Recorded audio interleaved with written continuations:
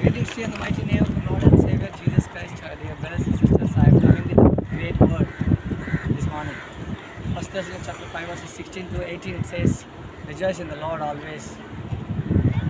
Pray without ceasing and give thanks in all circumstances. And for this is God's will for you in Christ Jesus. My brothers and sisters, rejoice every time. Here you see, every children, they are rejoicing. They are rejoicing in the game, but we are rejoicing in the Lord. Rejoicing in the Lord is something unique. You know, we will get a power, we will get a confidence in our life. So every time rejoice. And also God says, pray without ceasing.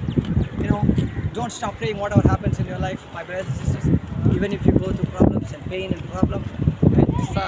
troubles and sufferings, and you may lack of a lot of things, but I'm telling you, don't stop praying. Keep praying and pray without ceasing. Don't stop it.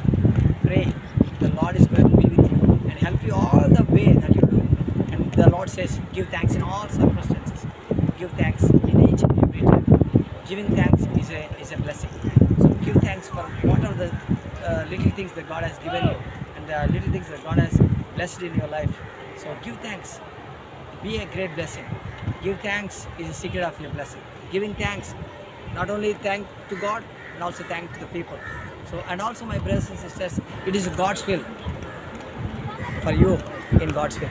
What is the God's will? God's will is to pray and rejoice and giving thanks. So keep praising, keep giving thanks, keep rejoicing. May God bless you with this word.